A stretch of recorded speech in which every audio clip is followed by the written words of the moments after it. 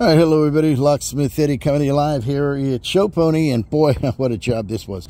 What we have here is some antique vintage desk locks, and they take an extremely long key, and most of the key blanks that we have just wouldn't be long enough. As you can see, that's a lot shorter. So what you have to do is improvise. You have to do what you got to do to get the job done.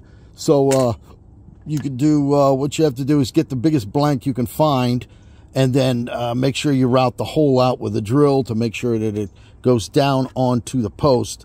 And then by taking a vise and a hammer, you actually set this down and you smack it and keep beating it, and it'll stretch the metal. Okay, you don't have a blank. It's hard to order one if you can even find one. So you're going to have to manufacture your own. So to elongate that, you're going to have to just beat it with a hammer, smash it down, and it actually gets longer. All right, and now we have enough keyway to go in there and put that right down in, and it actually operates the locks just like that. So then we got to turn it back down. It's a little hard to do this with one hand, but we'll get it done for you. So other than that, there you have it, Mr. Sunshine, Locksmith Eddy, with yet another key for a job.